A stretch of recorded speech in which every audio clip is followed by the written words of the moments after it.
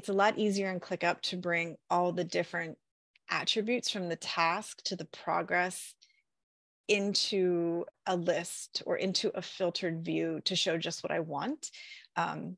Typically in Jira, users just end up exporting to a spreadsheet, which once again, you're exporting, you're using an external tool, and then one is able to really slice and dice that information to provide the transparency to other stakeholders to show the progress that's been worked on. But in ClickUp, if we have information in these custom fields that help us show what am I working on, what kind of product feature is it, what is the initiative, so why am I working on this, what is the KPI, or what is the value to the user that I'm trying to deliver with this item that I'm working on.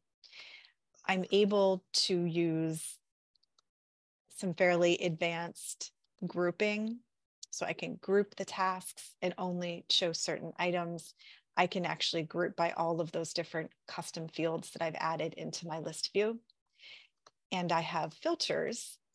So I can ask ClickUp to only show me certain items that we need to look at directly. So only show me the must-have items, only show me the epics, or only show me the bugs. So if I'm working in a list, which we have a lot of items, we might have 10, 15, we might have 300 items in this backlog, but with ClickUp's filters and grouping, then I can really highlight just what we need to show.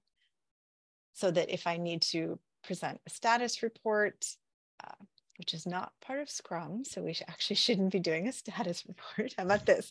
If I need to pull a report for what the team is going to demo at a review to show the work that they just completed in the previous sprint, then it's easy for me to share my screen in ClickUp, to filter and sort, and to pull that data into a nice report that I can show.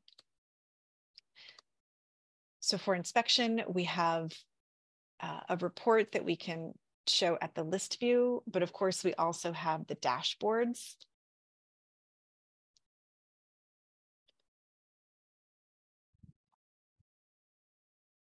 And just like the whiteboards, there are already sprint dashboard templates created by ClickUp to help get you started, so you don't have to reinvent the wheel and start from scratch.